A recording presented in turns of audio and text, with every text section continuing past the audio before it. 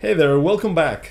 In today's video, we're going to analyze a typical tactical operation in the center that gives us a better position right from the opening, and that is quite common. If you learn it today, I'm sure you're going to play it very soon. Even if you play some games today, you'll be able to play this idea because it occurs in move 4 and from a very typical kind of openings. So without further ado, let's jump right into the idea that will be explained by a couple of games. So stay till the end for the conclusion, because there I'm going to explain to you in some other lines how can you use this idea to your benefit. So let's go. E4, E5, knight F3, knight C6, knight C3. We're trying to play the Spanish for knights. After bishop c5, yeah, the normal move is knight f6 and bishop b5.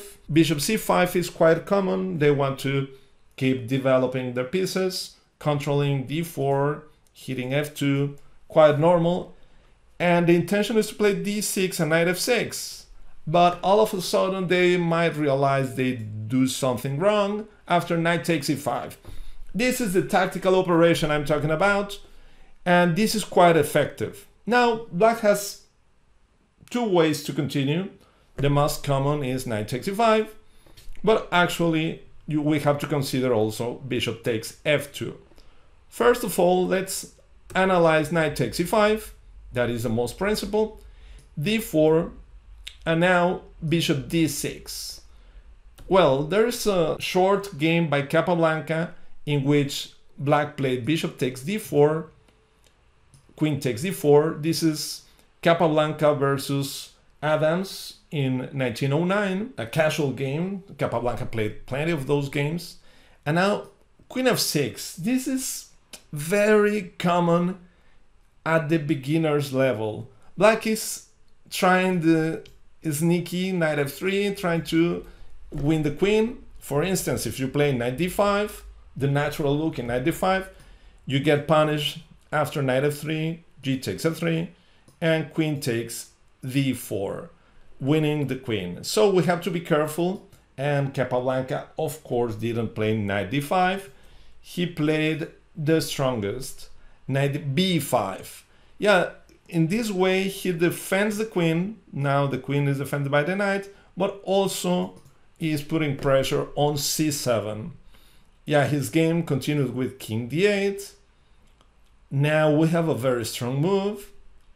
I highly encourage you to find it. Yeah, the move is queen c5. Yeah, with the double threat of taking on c7, and after knight c6, what was the game according to the database? It's hard to believe, but Capablanca won the game with queen f8, checkmate. Yeah, to increase the legend. Okay, so as you can see, bishop d4, queen takes d4 is something really nice for white. Yeah, why? Because we get the bishop pair. We have the bishop pair, small space advantage, and the mobility of our center. And also we are very close from long castle. And I imagine this position is really nice to play. Also, black has to be really careful with the pawn on g7. Okay, instead, bishop d6 is more normal. D takes e5, bishop takes e5. And this was popularized by Oleg Romanishin, a famous Ukrainian grandmaster. He played it with black all the time, giving the variation a seal of approval. I mean, it even became prestigious, and a lot of players tried to play this line with black, and they say, okay, you have the option to advance the pawn at some point, but we have free pieces. Yeah, the bishop is well placed, the knight is going to come here, sometimes even the queen can come to h4, and sometimes they are able to play d5. So they saw the position with certain optimism, but nowadays we know that after bishop d3, a very good move. We place the bishop in a very nice square and in a very nice diagonal. Yeah, the idea, first of all, we defend the e-pawn, but at a certain point, after playing f4 and e5, our bishop will be able to reach black's king side and even get some attack with the help of the light squared bishop on d3. So I'm going to show you a game played by Oleg Romanishin. This game was played in 2023, and it was played against a Polish FIDE master. The FIDE master plays with white. His name is Szwed, and Romanishin plays as black. The game continued with knight f6, castle, castle, and bishop g5. Yeah, this is pretty annoying. The pin of the f6 knight with the intention of playing f4 and at some point playing e5. You can start feeling that black is not doing great. And after h6, bishop h4, now Romanishin decided to play g5. It's a little bit reckless, I would say. The king is getting a little bit exposed. Another option is rook e8. I was expecting rook e8, and in this variation, f4 is really a nice one. Yeah, we are not concerned about bishop takes e3, b takes e3, because the e-pawn is indirectly defended by the fact that the knight is pinned, and our pieces are coming with queen f3, rook a, e1, and this is pretty easy to play. So instead, Romanishin played the reckless g5, and he was surprised in a very nasty way. If you want, you can stop the video and try to find the idea by yourself. And okay, I'm talking about the spectacular f4. Yeah, instead of playing the simple bishop g3, what is okay for sure, but instead Szwed prefers to play f4, counterattacking the bishop and setting some very original problems for black. Yeah, the idea is to attack black's king. The black king will be really exposed. Romanishin wanted to play with fire, and so he's doing it right now. And after bishop takes c3, f takes g5 is the idea. Something that should be mentioned, instead, bishop takes f4 is simply losing after rook takes f4, g takes f4, and knight d5, and the knight on f6 is going to be captured, and every white piece will come to the attack easily, and I'm sure black is going to lose. So instead, after f4, bishop takes c3, f takes g5, attacking both the knight and the bishop. The black bishop goes away with check, bishop d4, king h1. Now knight h7. Yeah, playing h takes g5 is made by bishop takes g5 with the intention of bringing all the force with queen f3 and rook a1, and the pin is something unbearable for black. Okay, instead, knight h7 tries to take advantage of the situation of white's bishop, but actually is refuted nicely. Yeah, Szwed played e5. Yeah, the idea is simple. He wants to pick black's undefended dark square bishop, and really this is really difficult to meet. After knight takes g5, I think perhaps this is the best move. Otherwise, bishop takes e5 is met with bishop takes h7, king takes h7, g6, winning the queen.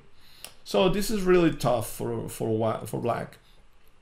The situation is not an easy one. So after knight takes g5, queen h5, and yeah, the position is collapsing now.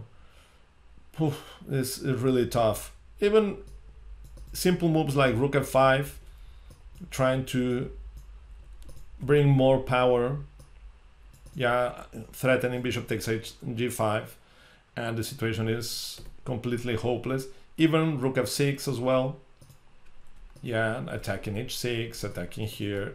Yeah, black is absolutely lost. So after queen h5, bishop takes e5, Romanishin, I think, is already accepting the fate and accepting that his variation is not longer playable. And he invites his opponent to an ending that in which he refuses. Yeah, he doesn't want to trade queens.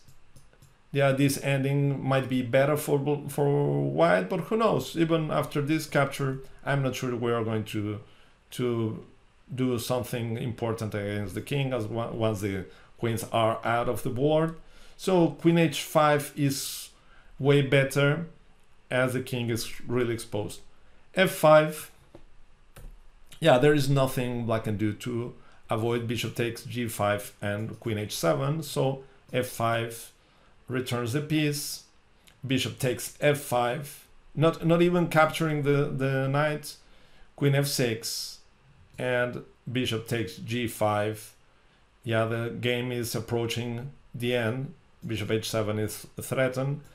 Queen takes f5, sacrificing the queen. Rook takes f5, rook takes f5, queen g6, and once the rook comes to the action, the game is going to be over. d6, bishop h6, rook f7, bishop takes g7, rook takes g7, queen e8, king h7, and rook e1. Yeah, the threat is simple, queen h5 and rook e8, and the bishop cannot move because of the undefended rook on e8. So Romanishin choose to resign. Okay, let's go back to move 3, and all this happens whenever black plays bishop c5. Yeah, they can do it even like this: knight f6, bishop b5, bishop c5, and now we can also play knight takes e5 and gain the same kind of opening advantage.